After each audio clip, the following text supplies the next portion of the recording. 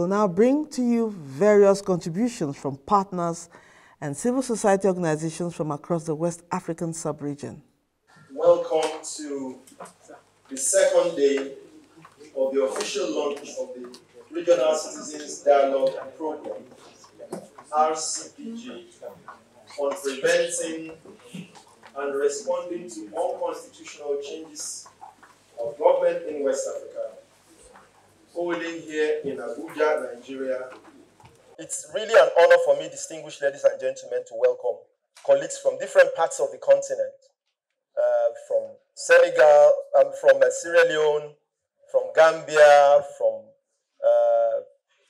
different parts of the continent, as I've said, from Nigeria, of course, different parts of Nigeria, from Ghana, and all from, all gathered here to discuss what has obviously become a very serious problem for us on the continent.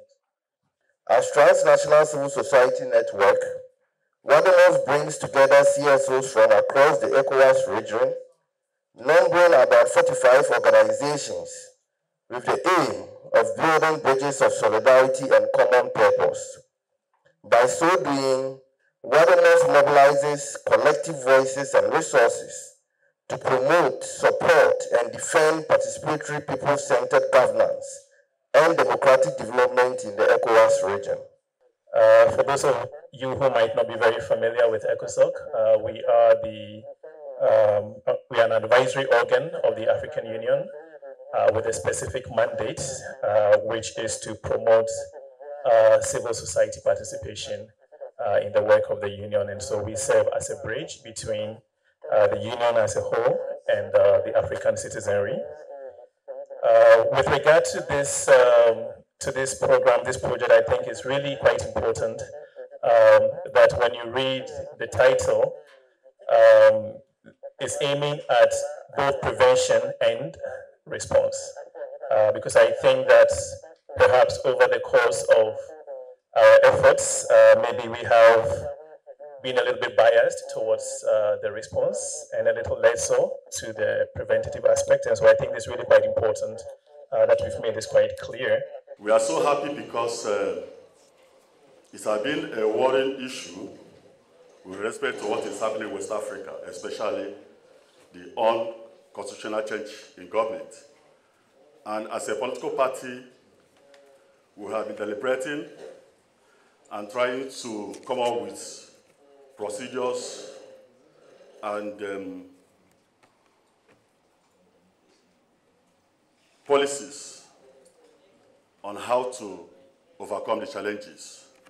So when this invitation came, we were so glad that the problem that had been worrying us, there is a solution to it. And that is why today we are part and parcel of this forum. And as a council, we will do everything that we need to do, especially with formulation of policies.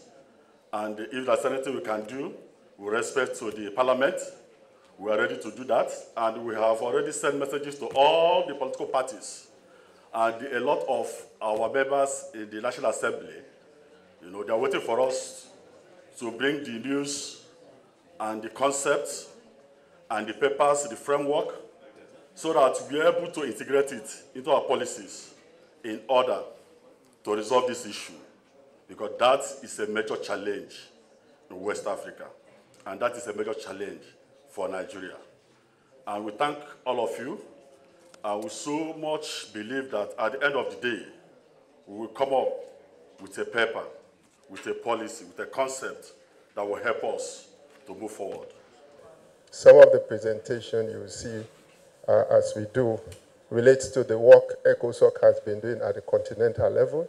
And thanks to my friend and brother now, Augustine, when we attended 2 or 3 years ago, the first Continental Dialogue, Citizen Dialogue Forum, which was facilitated by ECOSOC and APRM, the African Peer Review Mechanism, and others. It was then we started to see, after the outcome, I would say, how do we translate that on the ground? Because at the end of the day, ECOSOC, we facilitate those dialogue, but the recommendations out of that was meant to translate those recommendations on the ground. And West Africa being the epicenter of unconstitutional change of government. And at the moment, I'm also serving as the chairman of the AU ECOSOC Peace and Security Cluster. So on the continent, I represent that, but I thought that home is home. The ECOWAS communities are home. We should make sure that we translate, mobilize civil society to ensure that we complement the efforts of head of states and government. So this presentation, next slide, is a short one. As I say, what is the purpose? The purpose is simply to present, the purpose is simply to present a brief summary of what this program looks like and to seek the views, feedback, comments, inputs, suggestions from participants on the structure and outline of the content of the program. And the expected outcome is simply for you to build a consensus that this is a good program. I think it will be able to respond to work towards a preventive strategy as well as responsive strategy from the voice of civil citizens and civil society. Next. So this is the structure. Because what we want to do is simply to give you how it looks like. As I say, the French version, which has been translated, will come because we do not want to circulate document when this is a regional entity. Then the Francophone colleagues who are sitting in Bamako, Mali, I know a lot of them, and Burkina and Niger, they are watching now. I mean, all those colleagues who are part of this analysis are also accredited to the Fourth General Assembly of the ECOSOC framework. So they are waiting and watching, and I'm sure they are looking exactly what we are trying to do here. So the structures is outlined. The first section of the program document looks at the general background with Professor Mosley and Azu, and then the DG and NIPS have also re-emphasized. We don't need to rehearse that so that we waste time.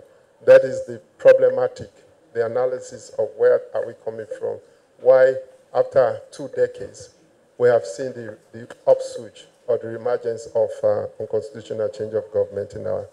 Then we have the rationale for the program, the problems and challenges we expect to solve, and then the short summary of the program. Next. Now, the approach and methodology we have adopted in the design of the program, in that section. Number 3, there we clearly define the overall goal of this program, and then what the strategic objectives and guidelines. Because remember, our job is civil society, but how do we ensure that we complement and reinforce the work that the ECOWAS is doing, the African Union, and other entities? Next slide. So this is the 5 pillars. I think this is changed. Before we come to the pillars, can you go back to the slides?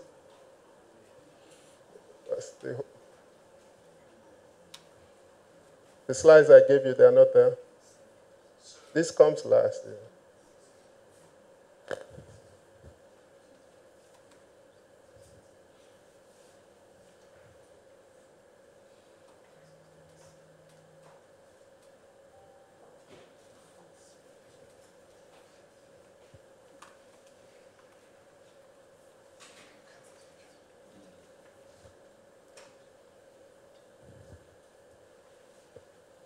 This is terms of reference. Who is working on the slide? Yes. So the 4th section looks at the pillars of the program intervention. And what we have tried to do here, as I did,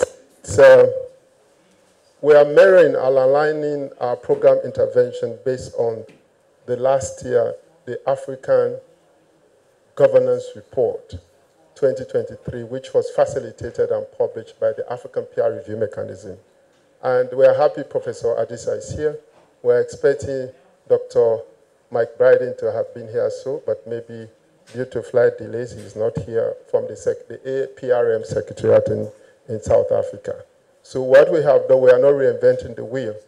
The analysis, the report of last year, which was published in Nairobi at the Media Head of State Summit, outlined 5 areas of where the analysis and research was done.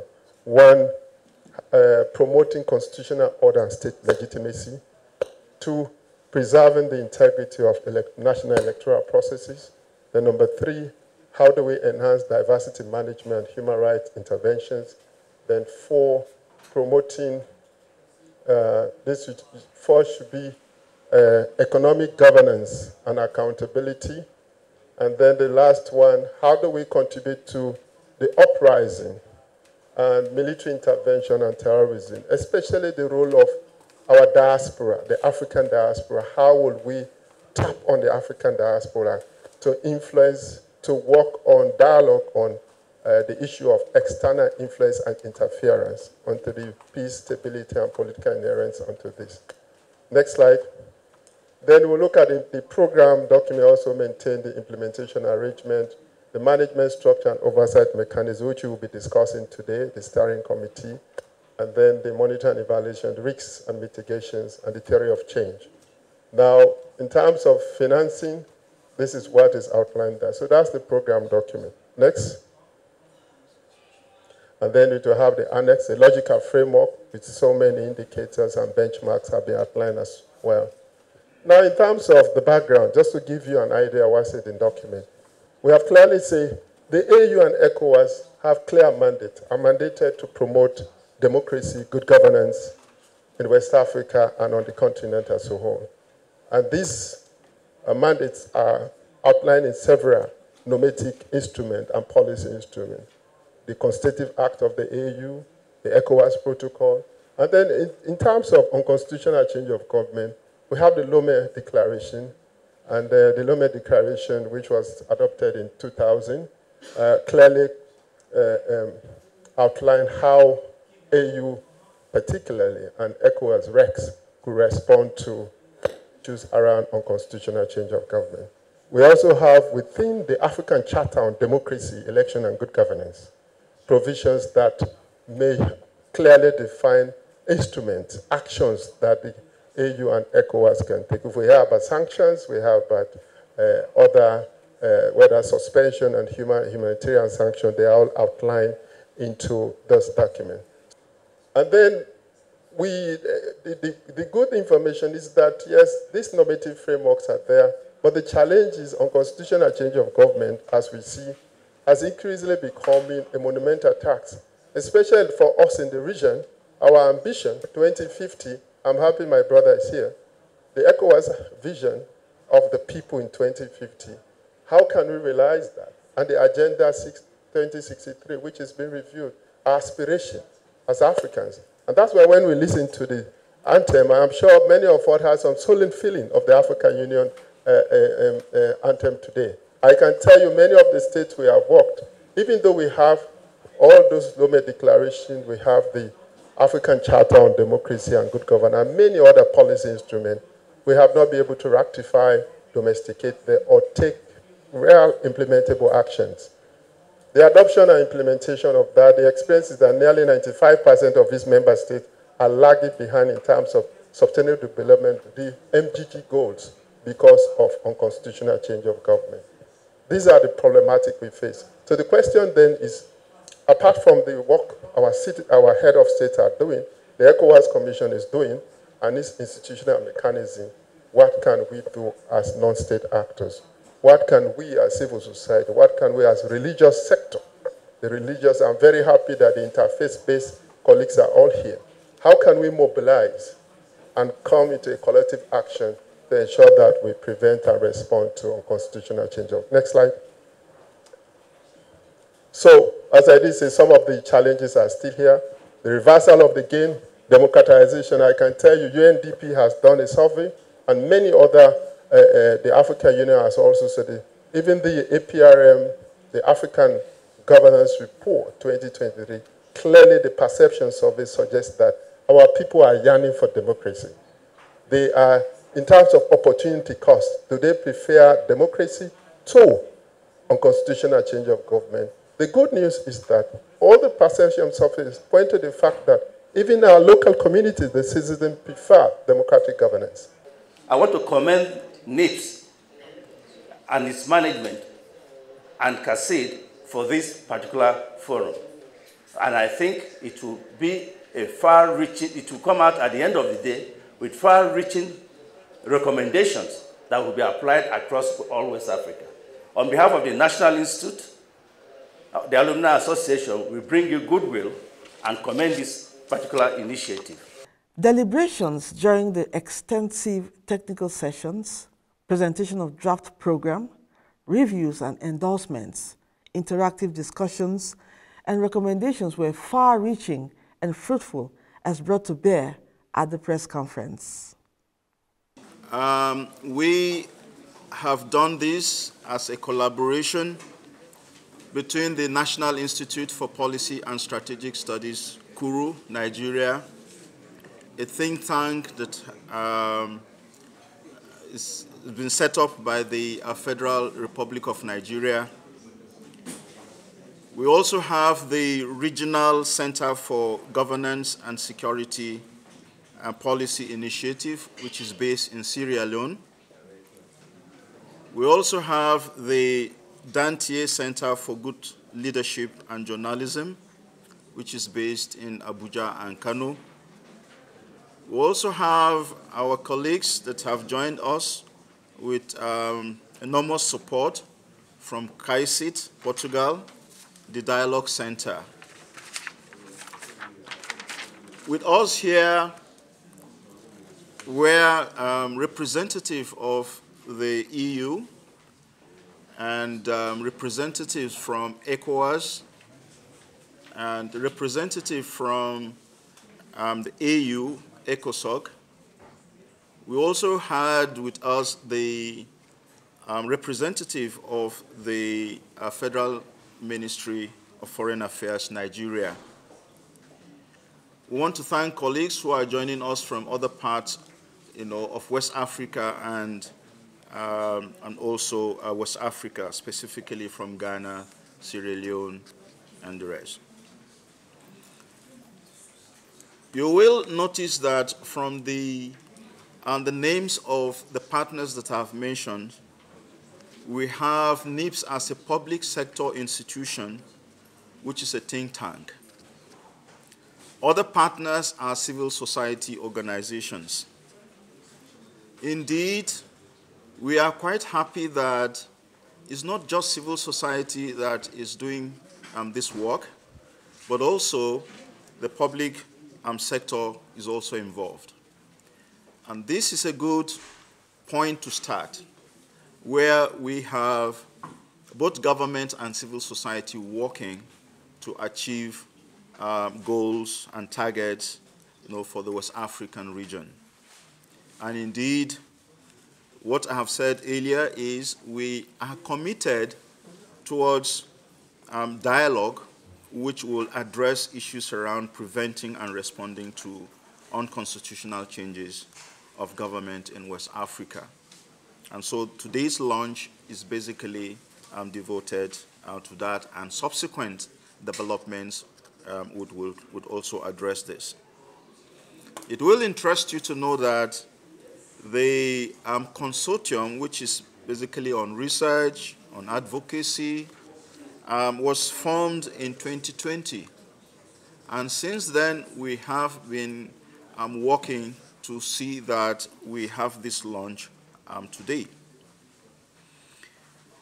A little bit about the National Institute. We are a think tank, and we believe in knowledge production. And we think that we can assist and work with the consortium to provide these strong support with knowledge production. Ordinarily, we say we are thinking for government. And so what we do is to relate with the government of our own country, who also relates with governments in West Africa and other parts of the, and the continent generally, with some ideas. And we think that this is an opportunity that we can leverage on to reach governments in the sub-region. I would like to give you brief info about what we do at the Regional Center for Governance and Security Policy Initiative and who we are. It's a regional center which involves a multidisciplinary team of, I won't say ex-servicemen, but those of us who have been in national security, the intelligence services, the defense and security sector, and the judiciary, the rule of law. I'm very pleased that, for example, the former Assistant Director General of Customs, my brother Benjamin Abe is here, who is part of the consortium. This tells you, as a retired senior officer, customs person, is still being used into how do we deal with we have many of them there. As I speak, General Karanja and others in Kenya are part of this. So we have that reservoir of human resource capital, those who have served as first commanders, whether through the Multinational Joint Task Force or the African Union mission in Somalia or the Sahel. So we have come together with police commissioner formers. We have formed this entity together to work with academics and think tanks to advance that, including the role of the media. So that is how we have. We deliver a lot on defense and security sector reforms on the continent. As I speak, we are also part of the African Union African Security Sector Network. Now, sometimes people ask some of us, after 20 years working on defense and security sector reform, why are we seeing military coups back again? So sometimes I push my head back and say, well, maybe we have to re-justice our security sector reform and governance arrangement. This is why we have integrated that into this program. But let me bring you to today's event, why we are here and why we are working in partnership with our colleagues.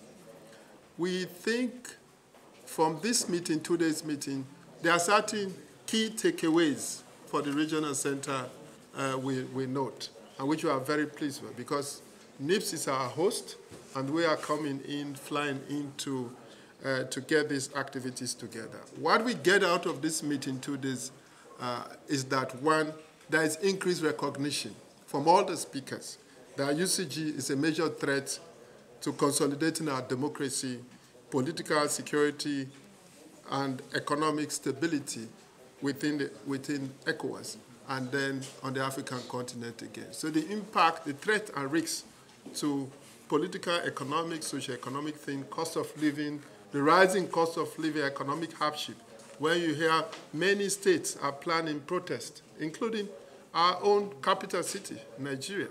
So this is an issue. So we think there's a recognition that it is a phenomenon that is very risky and can undermine democratic consolidation, the gains we have made so far. International Dialogue Center was founded in 2012. It's an intergovernmental organization composed of 3 member states as well as the Holy Sees. Those member states are Spain, Saudi Arabia, and Austria, as well as the Holy Sees as a founding observer. We also count with a board of directors composed of representatives, high-level representatives from the 5 major world faith traditions, including Christianity, Islam, Hinduism, Buddhism, and Judaism. And this dual governance structure composed by our Council of Parties, those are the member states I just mentioned, as well as the board of directors, ensure that our initiatives always take into account interreligious dialogue as its main driving force. And we believe that the involvement of religious actors in any development initiative will mean that that development initiative is more inclusive and more sustainable. The population of the world, about 80% of it, identifies with some sort of faith, some sort of religion. That is particularly the case in the African continent and in the region of West Africa, where its citizens will identify with one particular faith community or the other. Therefore, we consider it crucial to involve them in initiatives that serve the interest of the citizenry. Religion in its institutionalized form forms a fundamental part of civil society. We've been working, CAICID has been working in Nigeria now for close to a decade. We've been working closely with civil society actors as well as with government actors. Case in point, the National Institute for Peace and Security Studies, with whom we're now partnering on this important initiative. We have also, one of our main successes here in Nigeria has been the creation of the Interfaith Dialogue Forum for Peace, we also have has been present here in its leadership to support this initiative, and will be main part of the steering committee as a fundamental member of the steering committee in order to ensure the inclusion of religious actors and religious voices, given the capacity that religious actors have to engage with their communities because of the trust and access that they enjoy. They are effectively supposed to be nonpartisan and apolitical, and therefore have the capacity to bring together the collective and the communities that they represent. The frequency of the steering committee meetings will be timed to be at key milestones set out in the program plan or quarterly, to be decided during the first steering committee meeting.